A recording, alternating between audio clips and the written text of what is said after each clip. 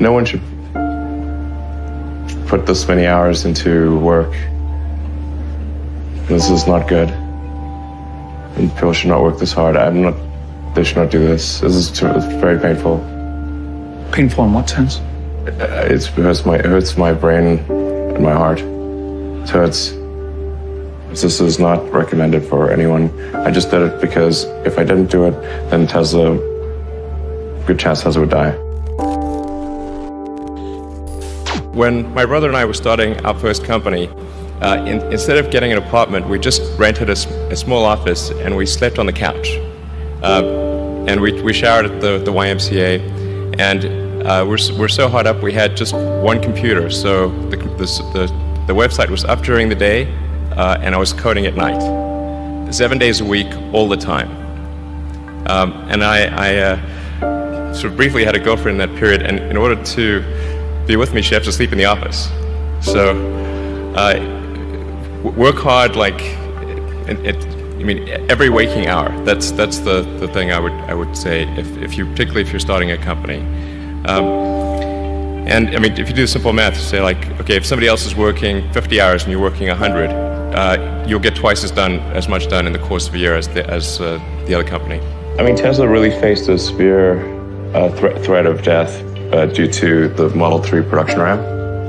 Essentially, the company was bleeding money like crazy, and just if we didn't solve these problems in a very short period of time, we would die. And it was extremely difficult to solve them. How close to death did you come? Within single-digit weeks. 22 hours a day, or like what? How many hours? I was working, so 7 days a week, sleeping in the factory.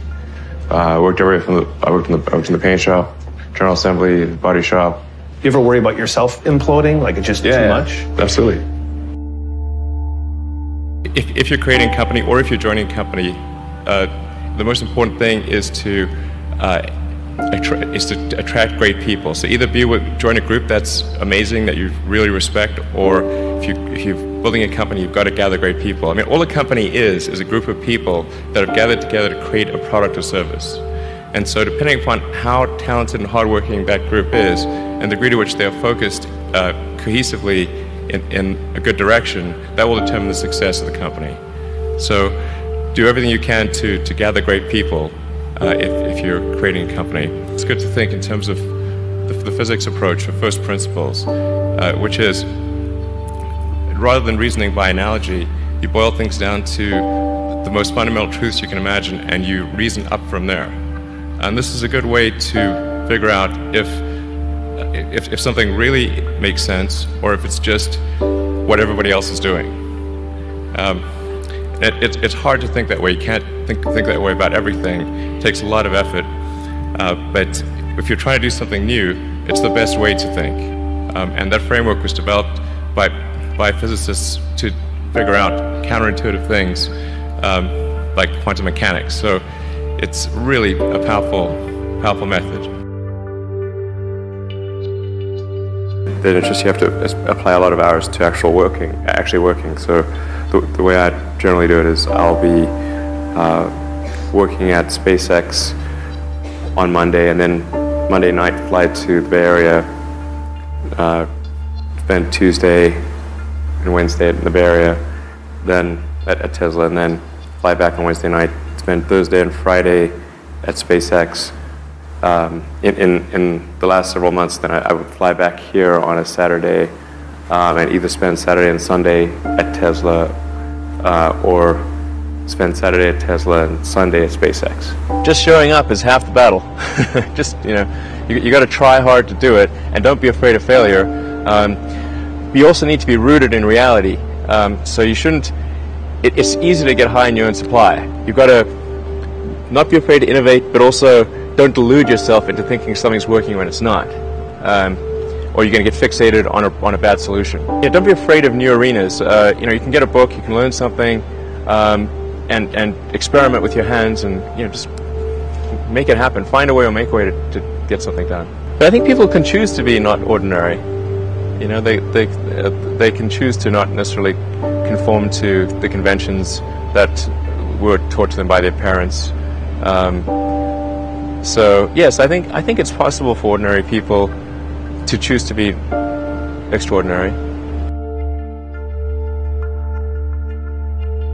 If somebody is doing something that is useful to the rest of society, I think that's a good thing. Like, it doesn't have to change the world. Like, you know, if you're doing something that has high value to people, if it has a small amount of good for a large number of people, I think that's fine. Like, stuff doesn't need to be changed the world just to be good. Being focused on something that you're confident will have high value to someone else, and just being really rigorous in making that assessment, because people tend to, a natural human tendency is wishful thinking.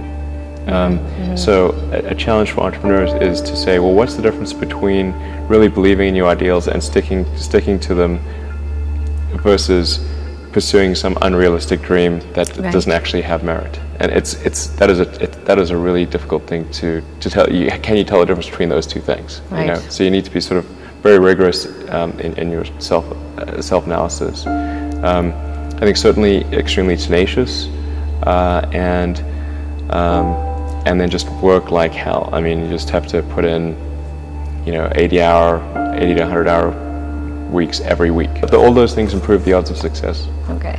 I mean, if other people are putting in 40-hour work weeks and you're putting in 100-hour work weeks, then even if you're doing the same thing, you know that in 1 year you will achieve what they achieve. You will achieve in 4 months what it takes them a year to achieve. You construct this like there's this great holy grail potential in the future. You have to stay grounded in the short term. So because if you don't do things that pay the bills, you're not going to achieve the ultimate long-term objective. But it's nice to have that sort of holy grail long-term potential out there as an inspiration for coming to work. It's really a mindset. You have to decide, we're going to try to do things differently, well, provided that they're better. You shouldn't do things differently just because they're different. They need to be different and better. But I think you just have to sort of decide, let's think beyond the normal stuff and have an environment where that sort of thinking is encouraged and rewarded, and where it's okay to fail as well. Because when you try new things, you try this idea, that idea, well, a large number of them are not going to work, and that has to be okay. If every time somebody comes up with an idea that has to be successful, you're not going to get people coming up with ideas. You had that third failure in a row. Did you think, I need to pack this in? Never. Why not? I don't ever give up. I mean, I'd have to be dead or completely incapacitated